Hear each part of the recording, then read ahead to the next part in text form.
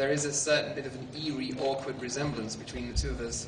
Not only does he sport the same hands as I have, which so far, as I'm concerned, is fine, but the face is a bit of a different story. I was told at a very late stage of the development of the program that it will sport a silicon replica of my face. All this technology that you see in this artificial body, especially the prostheses, they are very useless if they don't interface with a living human being.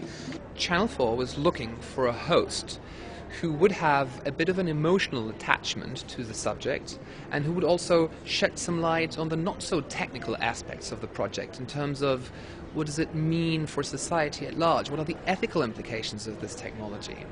Now, since I'm not only a social psychologist, but I was also born without my lower left arm and sport a hand prosthesis myself, they thought that I was a good fit.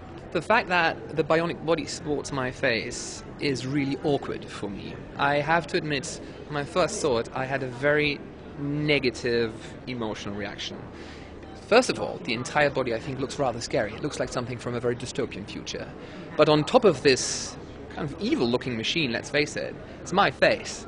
But then again, it's not really my face. It's something that's a very close resemblance to my face, which is just this tiny bit off that I find somehow very, very unsettling. On the one hand side, we're sending out a very optimistic message, and that is technology is more and more able to make disabilities a thing of the past, really.